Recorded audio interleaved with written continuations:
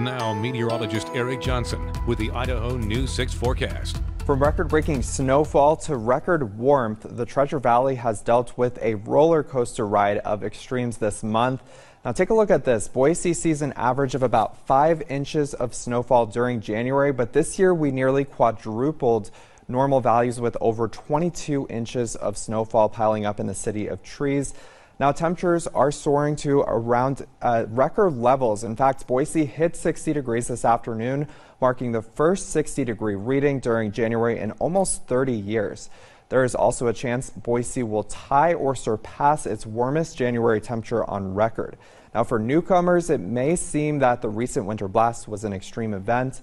While the snowfall did break some records, the frigid temperatures are nothing out of the ordinary.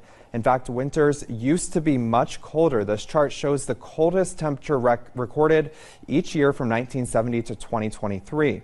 As you can see, sub-zero nights are becoming much more uncommon here in the Boise area. In fact, the average lowest temperature rose by nearly 16 degrees over the course of more than 5 decades. Now, to shed some light and experience, I want to bring in our chief meteorologist, Scott Dorval.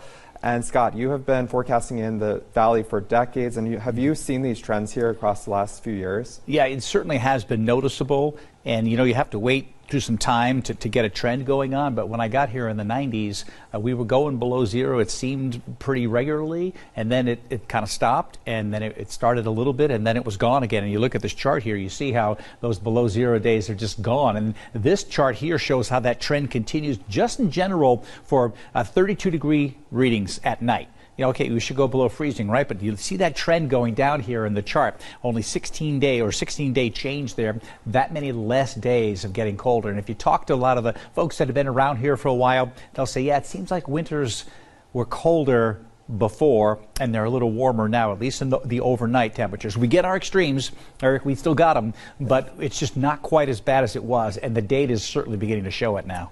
Yeah, for sure. And we still, of course, have plenty of time left of winter, so we'll see how the rest of our winter does pan out. Yeah.